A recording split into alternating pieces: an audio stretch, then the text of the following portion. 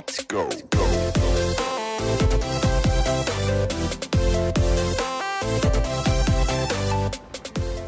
Hi travelers, I'm back with a new video, tips for flying during the pandemic.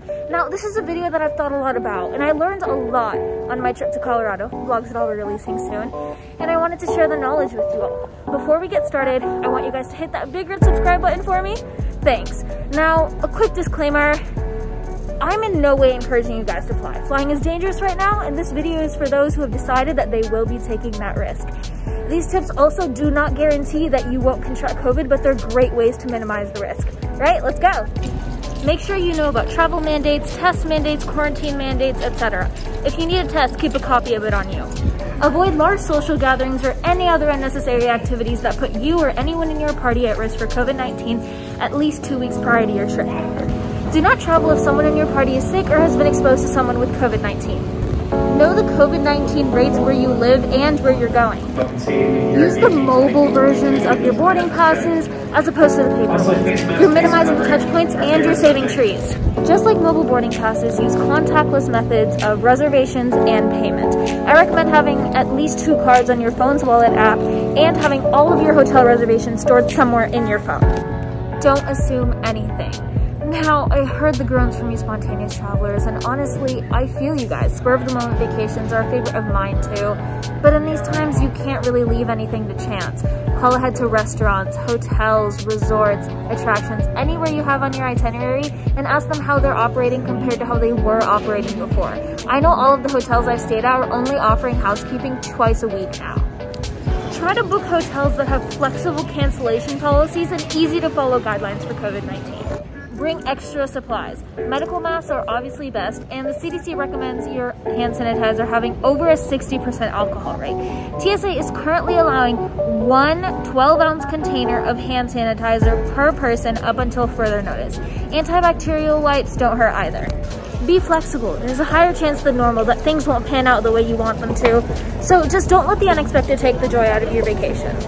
Try to book hotels that have flexible cancellation policies and easy to follow guidelines for COVID-19. Be choosy about where you're staying.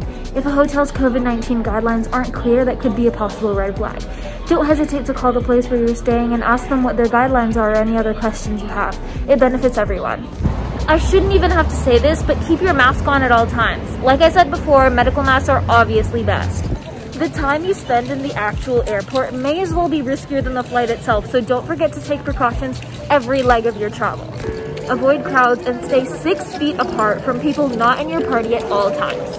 This one might sound oddly specific, but while you're going through TSA, empty the items from your pockets into your carry-ons instead of into the bins if they're items that can be emptied into carry-ons and don't have to be in the bins. TSA actually recommends this as it reduces checkpoints. Use drive-through, curbside pickup, and delivery options for food. At the airport, if it's possible, bring your own food. Most restaurants are following safety protocols, but you can never go wrong with bringing your own food because you know how it was handled. Wash your hands often for at least 20 seconds. The happy birthday song twice, remember? Enroll in TSA pre-check. This is something I told everyone even before the pandemic because it just makes everything so much smoother and easier. But now, during the pandemic, it even reduces touch points. Test even after you come back. You probably don't know half of the ways you've been exposed to something on your vacation, so it's best to test even after you come back for everyone's safety and your own peace of mind. Lastly, check out the CDC's own guidance on this.